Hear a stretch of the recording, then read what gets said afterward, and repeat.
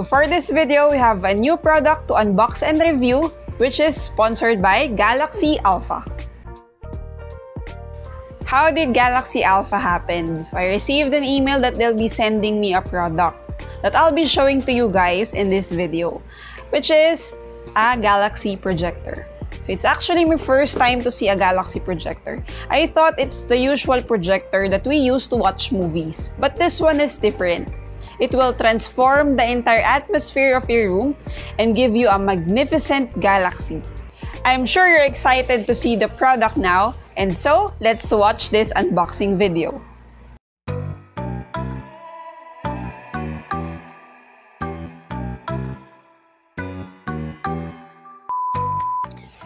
So, hi guys! As you can see, eto, may malaki tayong package dito. And it came from Galaxyalfa. Ayan. Okay, so, pinadala siya through DHL. And it came today, May 10. Ayan. Okay, so, simulan natin ang pag-unbox. So, nung dumating siya kanina, syempre, dapat ang una natin gawin, i-disinfect. So, since I'm at work, I asked my sister to disinfect it. Tapos, tinabi lang muna siya sandali sa gilid. Actually, this package came from Hong Kong. Ikat natin siya ng maigi para hindi sayang yung plastic. So, we can reuse it at gawing basurahan. Ito na siya. I'm actually excited to see this. So, ang tagal ko din inintay ito. So, mga parang almost 2 weeks.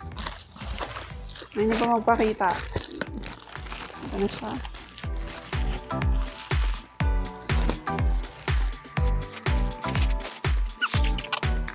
Siyang naka-bubble wrap.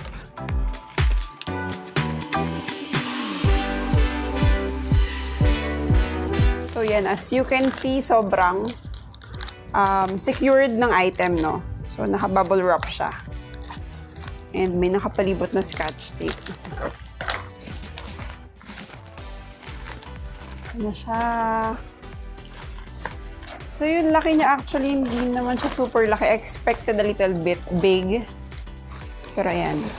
Enough lang yung size niya. Yung box medyo wrinkled siya. Slightly wrinkled. Siguro kasi sa pag yung deliver na din, sa tagal ng biniyahe niya. So, yan. Pero I hope what's inside is protected. And let's see. So, yan. First thing that you see, yan. Manual. It's manual over here. And dito. I know it's too far. Gawin ko siyang separate shoot. So, I'll just unbox it and test it for a few days before we make a review. So, yun, sa ibabaw niya, yan dito, tinanggal ko siya. Ito yung unang meron, which is yung parang micro USB charger. Yan. In the usual. Ang dami ko ng ganito. Kasi kada gadget na bibilihin, meron kasama ganito. Which is also good kasi, di ba, ipaprovide sila ng wires. And ito may dalawang paa for the UFO. So, ayun. Ito pa may another feet. Ayan. 4 na piraso. So, ayan. Ba't ko ba sila inaalis? So, dito nga muna kayo. Okay. And then, here's the UFO. Ano siya?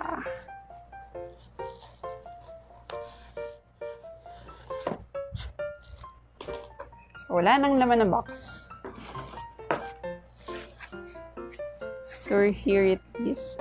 So, may kita nyo naman, kahit na medyo na-wrinkled yung box, sa loob naman, meron siyang kasamang styro. Yan. Protected. Ito, makapal na styro siya. Tapos, ito yung naka-cover dun sa mismong UFO. Ito na siya. Naka-plastic pa. So, ayan, mukha talaga siyang UFO. Diba? Yung size niya, hindi ko pa sure kung gaano siya kalaki. And then, after this part of the video, after ko siya maitry ng ilang araw, yan, I'll make a review. So, ngayon, in-unbox ko lang muna siya. Okay? So, I'm excited to test this. Kaya today, binuksan ko din kaagad siya. Kahit yan, late na. Kasi gusto ko siya matry ngayong gabi before I go to sleep. So, if you want to know how to use this UFO Galaxy projector, stay on the video and I will give a review and tutorial on how to use this one. Okay? When Galaxyalfa launched, they only have two projectors, which is the Galaxy Projector Lite and the Galaxy One Projector, which is this one, the projector that I'll be reviewing in this video and giving you a demo on how to use it. And recently, they've released another product, which is a mini projector. It's the usual projector that we use to watch movies and create our own home theater. The Galaxy One Projector is a modern gadget that engulfs any room in a galactic experience of stars, light, and color.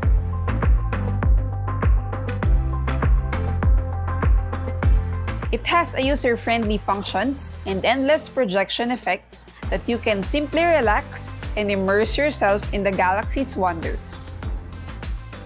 There are two features of this product, which is the manual mode and the app mode. So the manual mode allows you to press the keys here on the projector to switch it to different functions or to different modes.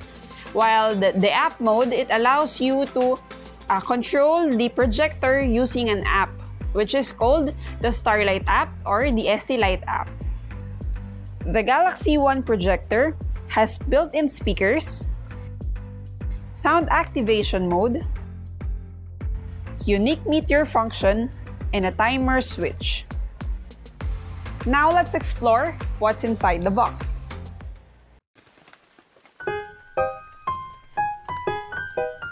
When you open the box, the first thing that you will see is the manual. It is translated into different languages, such as English, German, French, Spanish, Italian, and Japanese.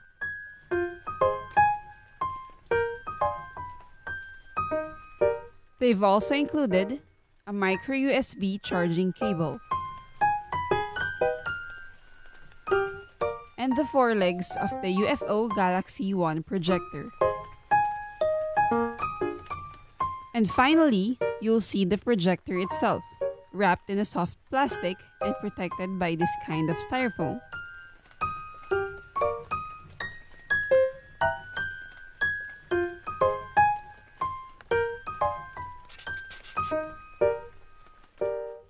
The legs should be facing this way,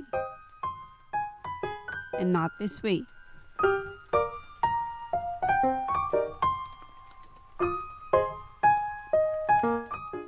Be careful when attaching the legs because it is made of plastic. But there's no need to worry. It is strong enough to carry the whole projector.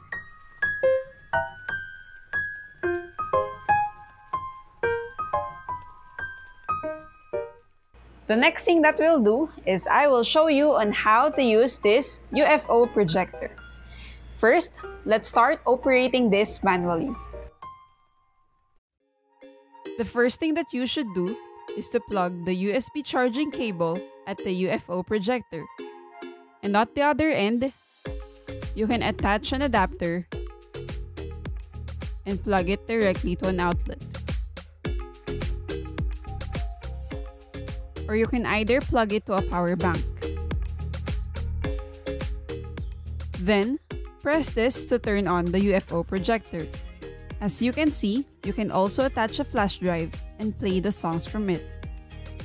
Here are the functions of these buttons that you can use to manually operate the projector.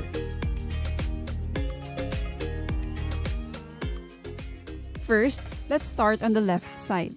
Click the third button to play and pause the music. Now, long press the first button to decrease the volume, and long press the second button to increase its volume.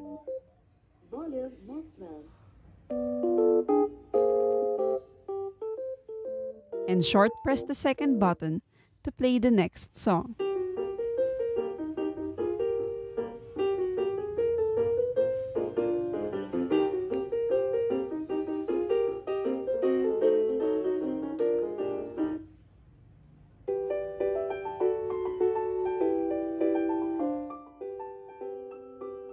Now, to switch modes, click the fourth button to change from Bluetooth mode to white noise mode.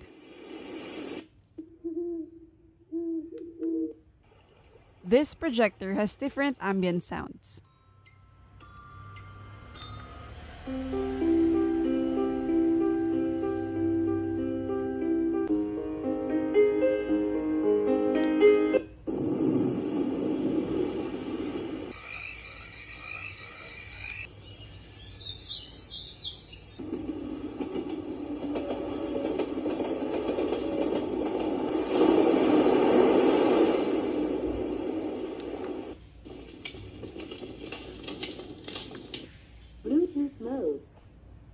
Bluetooth connected. Let's try the voice control switch. Click the fourth button at the lower right side. And you'll see it started blinking together with the beat.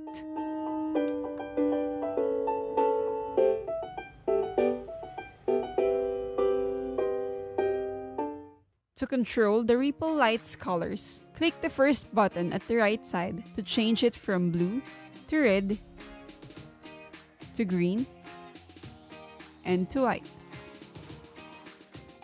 Keep pressing to show the breathing effect in mixed colors. Next, to control the laser and the moon, click the second button.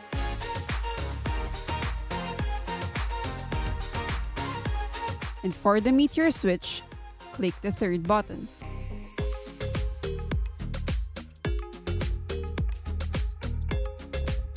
Now that we're done operating this manually, let me show you now on how to control the UFO projector using the mobile app.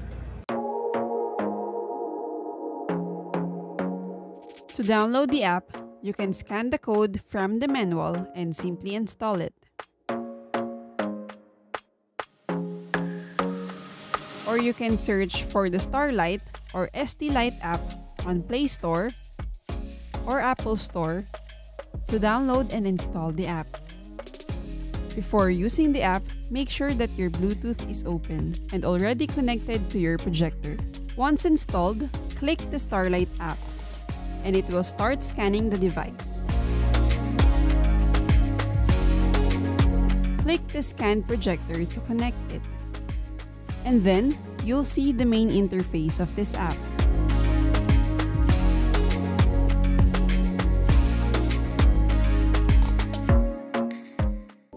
So what are the functions of these things?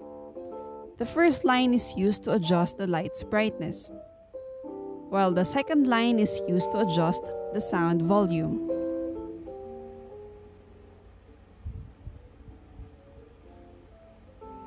And the third line is used to adjust the voice control sensitivity once the voice control function is turned on, while the last line is used to adjust the motor's rotation speed.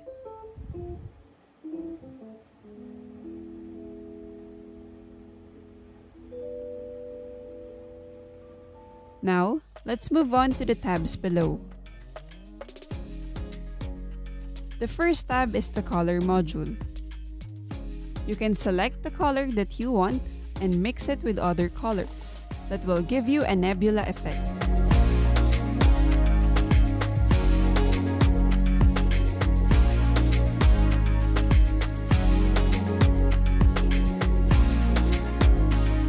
And the next tab is the music module, where you can pause and play the music or change it into different ambient sound.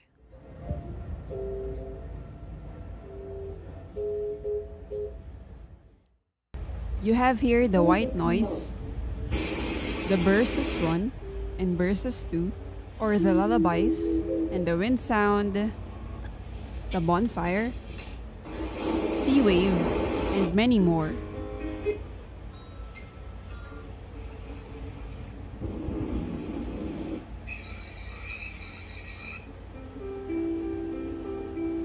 And for the next tab, the control module. You have here the moon switch, the laser switch, the voice control switch,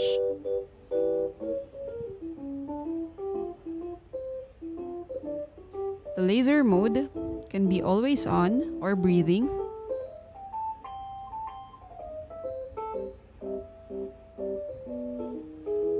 the ripple lights switch,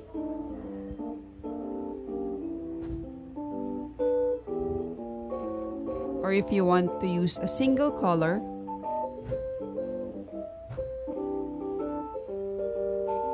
or mixed colors, and lastly, the meteor switch.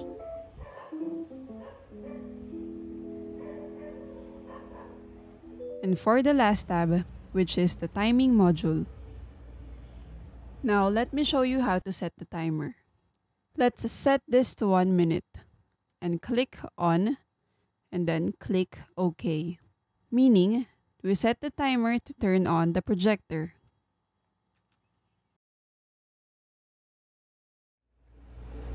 Music mode.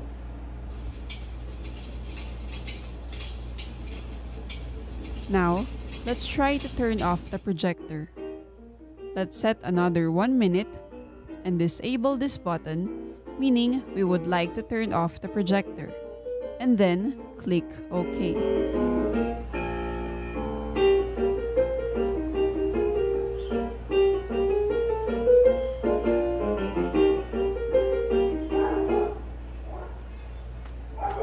And lastly, the button at the middle is the projector's main switch.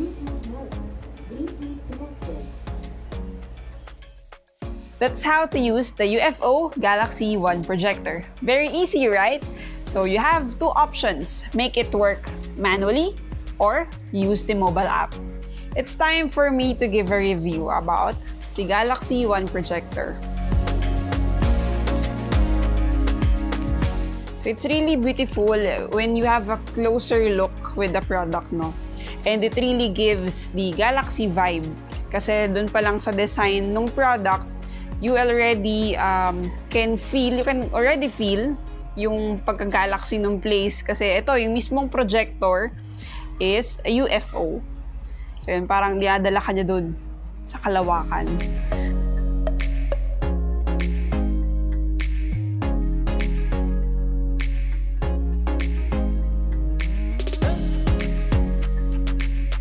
I've tried using this one for a week before I created this review or this video. So every day after a long day at work, before going to sleep, I try to open this one and play some good music, tas mag-relax lang, ayan. So ang ganda tignan sa gabi. Talagang kung may kita nyo naman dun sa video kanina, di ba? It's really good and sobrang lawak nung niyang space, yung kumbaga yung napaproject ng lights. Actually, ang liwanag nung lights niya, what I mean, kahit na malaki yung room, tingin ko mapapaliwanag niya. Tsaka yung, kumbaga sa usual projector, yung layo niya, nakadepende doon yung laki or lawak din ng kaya niyang sakupin. Kaya kung mas mataas yung ceiling ng room, tapos syempre mas mababa siya, let's say, nilagay mo sa floor, yan, mas malaki yung kaya niyang i-cover na space. And also, this projector, it's not hard to operate. So, you have two options. Yun nga, you can use it manually or using the app, kung mas convenient sa'yo yung app. And if in case na wala kang dalang phone or you just want to play music from here, meron siyang USB port dito na pwede mong lagyan ng flash drive. Tapos, automatic yung madedetect niya yung music.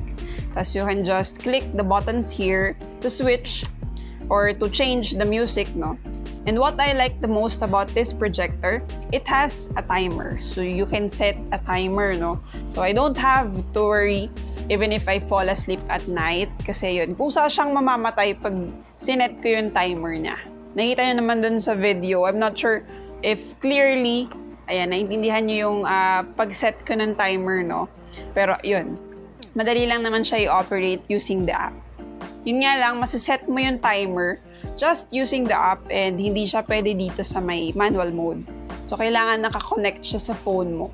This projector pala, no, is made of plastic. And there's also yung legs niya.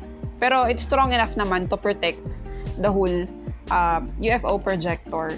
Tsaka, ayun, medyo heavy siya. And although it's made of plastic, for sure, hindi siya agad-agad nasisira. Yun nga lang, syempre, huwag nyo ibagsak. Iwasan natin na mahulog siya. Yan. Kaya dapat, lagi lang siyang nakalagay sa isang tabi. And lastly, if you have kids, they would definitely love this projector. For sure, they will enjoy as much as I do. And by the way, this projector has advanced screen laser lens that protects your eyes while enjoying the different light effects. So it is safe for you and for your kids. For the price of this product, no, so syempre gusto nyo rin malaman kung magkano itong projector, it's actually quite pricey. So the cost of this projector is $129.99 and currently discounted to $79.99. Siguro estimation is at around 3,500 to 4,000 plus. So it's quite pricey kaya hindi ko siya i-recommend sa inyo na bilihin niyo, lalo na if you have tight budget. So unahin natin kung ano yung mas essential. So kaya masasabi ko lang naman with this one, yung price niya talaga namang match doon sa product itself. As you can see naman doon sa functions na pinakita ko sa inyo kanina, no? So marami siyang kayang gawin. At saka, ayan, very entertaining kasi itong product na to. So you will really enjoy this one using this product.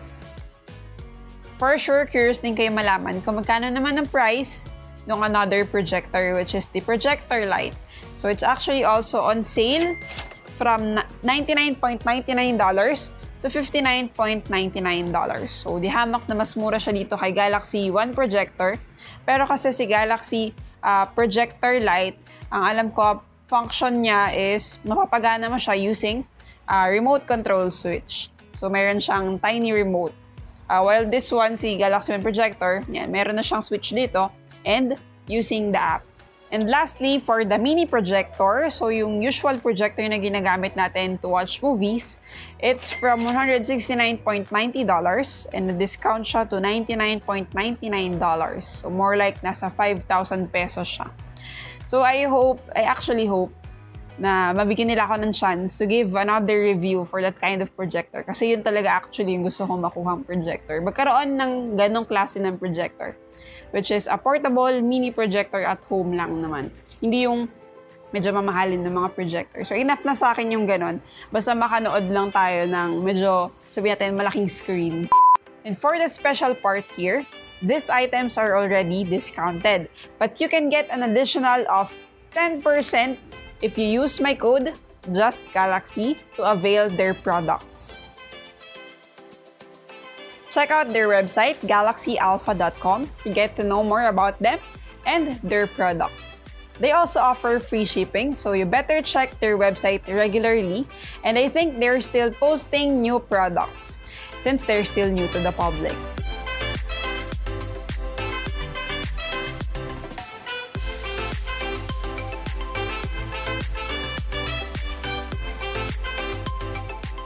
So that's all for this video, and I hope you liked it because I've enjoyed showing you my new stuff here. And special thanks to Galaxyalfa for sending me my first Galaxy projector, which is the Galaxy One Projector.